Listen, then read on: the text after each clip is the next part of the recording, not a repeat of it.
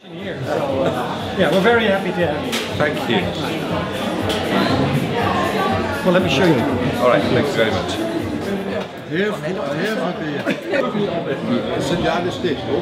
Toen ik naar Engeland ging, heette ik Drent. En hoe lang is dat geleden? Precies 70 jaar. Nou, ik was 16 jaar en ik ben nu 86. En ik ben dus de enige van helaas van de groep, van onze groep die destijds geweest is, die nu nog leeft. Want ik was 16, ik was nog op school. Dan ga je niet zoals nu 1, 2, 3 zomaar naar een ander land. Dat was toen helemaal niet gebruikelijk. En nou draaien ze de hand er niet voor om. Dear Mayor, Mr. Mayor, dear Mayoress, dear guests, I wish you a very pleasant stay, although I hope to be seeing and talking to you a lot in the next coming days. Welcome to the Almelo city, the Almelo region, and I hope you again have a very pleasant stay among our Almelo friends. Thank you very much.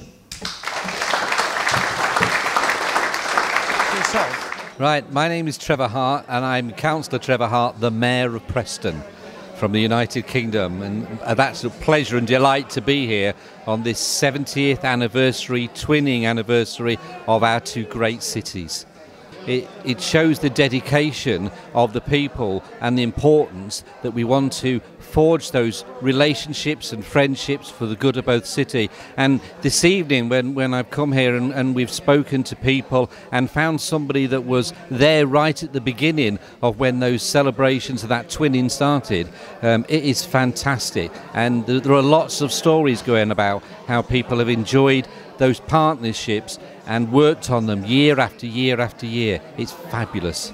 When your mayor and the committee came to Preston earlier this year, I gave a speech in the town hall and I said 70 years is a long time, but what is twinning about now?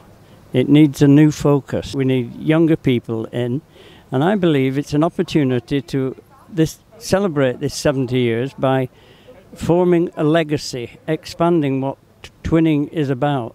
And I think it's time, particularly the way Brexit, we might be leaving the EU, but we're not leaving our friends in our other twin towns. And I think we should expand, and in Preston we are having a smaller committee to decide what we are going to do to keep it going in the future.